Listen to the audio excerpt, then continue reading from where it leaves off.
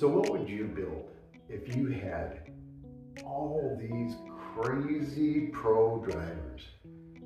Man, what could you build? Well, let's see. I could build an insanely large, loud speaker. For sure, I could do that. I could actually make several sets of speakers. I could probably build a really wicked home theater. Well, what am I going to do with all these drivers? We've got two 18-inch Eminence Pro 18A. I've got four 15-inch Kappa 15 LFA.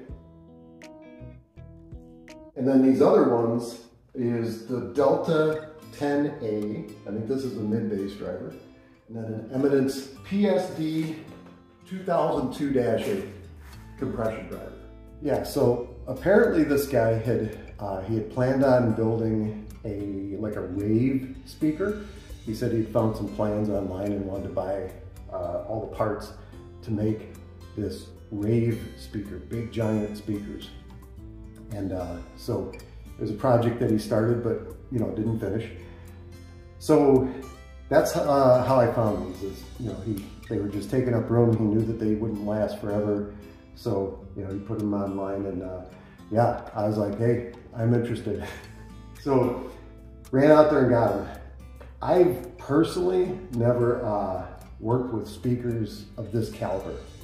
Like one time I was working with, I believe they were Eminence Pro Drivers, and those were pretty good too, but these are over the top as far as like what I'm used to. But no, the Eminence brand is pretty well known. So I can probably just kind of drop the specs right here. So the Eminence 18 is a monster speaker.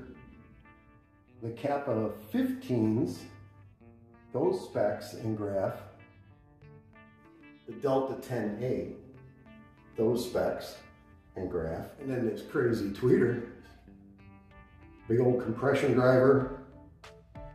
I think the lens is actually kind of a cheaper one, and he only sold me one. He only had one, but those are easy to come by and kind of specific to whatever project you're building. So I'm not too worried about that. But there is two compression drivers. Let's see what it looks like.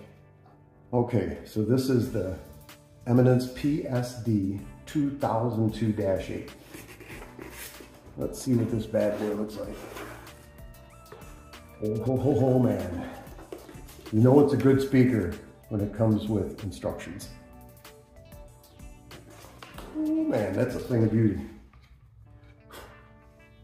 Wow. I guess that's just a 1-inch speaker, but look at the size of that motor. Oh man. I mean, seriously, what were these things designed for? Wow.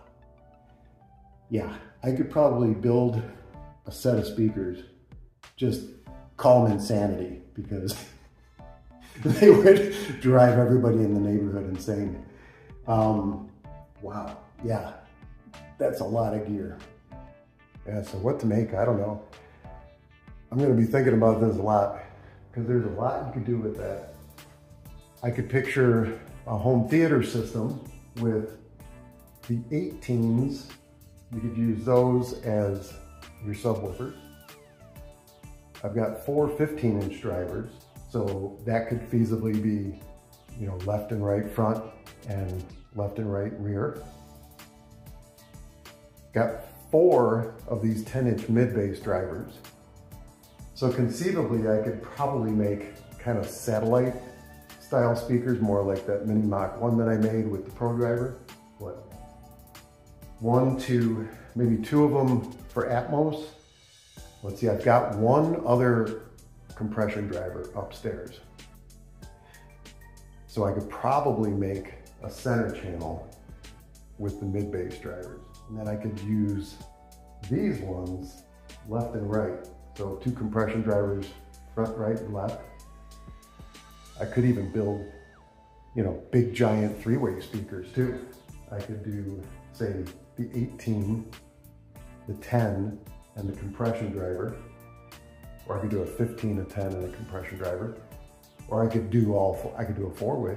I could do, I think that'd be a little bit too much over the top. All right, so you guys out there, I know I got some sharp guys out there watching this channel. What would you do with all these speakers? No, don't say throw them in the garbage. Don't say sell them on Craigslist. No. What would you build with them? Would you build some insanely huge speaker? I want you guys to drop your comments down below. Put your suggestions in there. Tell me what you would build with these, or what you've seen built with speakers like this in the past. Any maybe current designs that are out there. This is all I've got right now is drivers, so there's no crossovers, cabinets, anything like that. So this is a pretty much a kind of a clean slate project. And yeah, I'm interested to know what you think I should make out of these. Omega Pro 18A, Kappa 15 LFA, Delta 10A, and the compression driver, the PSD 2002.